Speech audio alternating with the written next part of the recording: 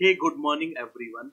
My name is Vipin Kumar, and today we are going to discuss how to create a continuous deployment pipeline with Jenkins for Kubernetes Cluster. Also, we are going to cover a fresh application deployment on Kubernetes Cluster along with rolling updates on existing application on Kubernetes Cluster. So let's begin.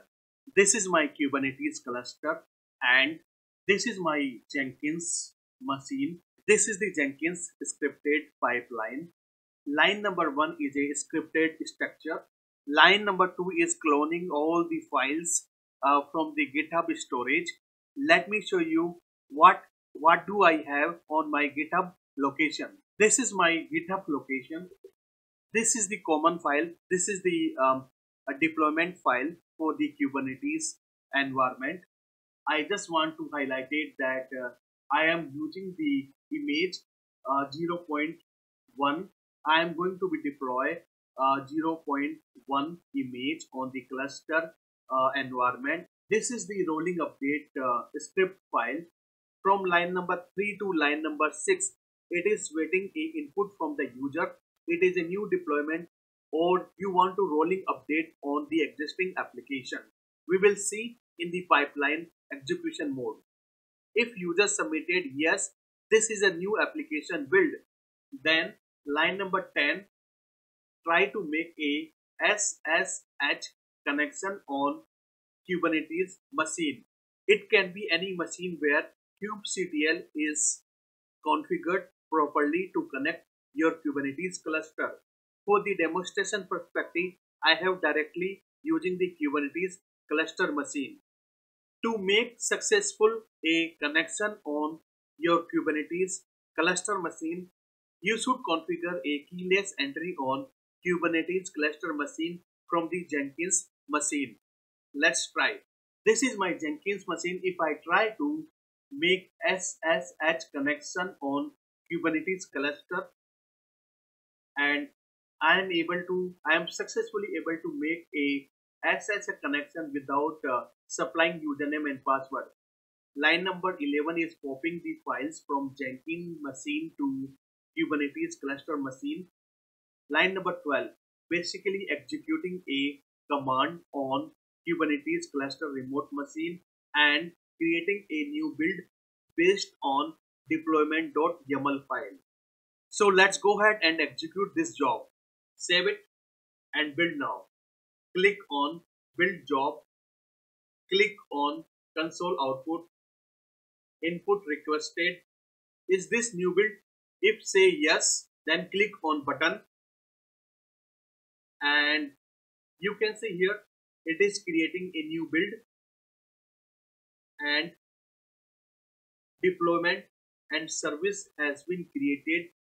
So let's try to access a new deployment on Kubernetes cluster, or I have successfully deployed a new application on Kubernetes cluster with Jenkins. So now let's come a rolling update scenario. How to rolling updates on your existing application. For example, if you want to upgrade your existing image from version 0.1 to version 0.2, let's go ahead and update the image tag into the GitHub location. I want to upgrade my image with 0.2. Let's go ahead and save it.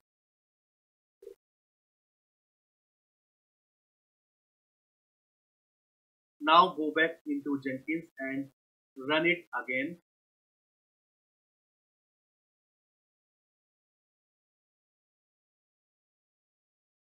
This is not a new deployment. We want to rolling update into the existing application. Go ahead and uncheck yes and click on the button option. Now you can see here rolling update has been completed on the existing application. We can verify on the browser. Now you can see here the existing application has been updated with version 0.2. So let me explain the rolling update code. Line number 16 came in action when you say it is not a new build, we are just rolling update. Line number 19, try to make a SSH connection on remote Kubernetes cluster machine. Line number 20, copy all the files on the Kubernetes cluster machine. Line number 21, assign execute permission on all shell script. Line number 22, execute rollout.sh script. Let me show you rollout shell script content.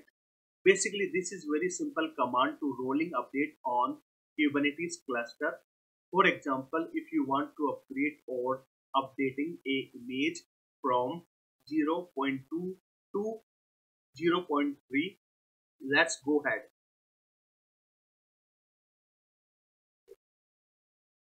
See?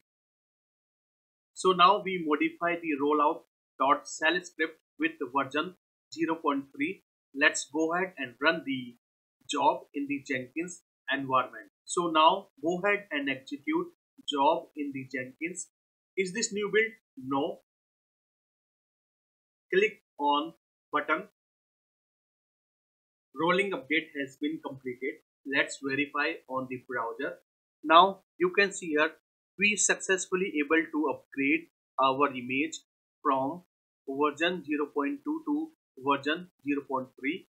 This is not a perfect solution, but this is demonstrating continuous integration and continuous delivery on Kubernetes cluster with Jenkins. For this video, that's all. Thanks for watching. Have a nice day.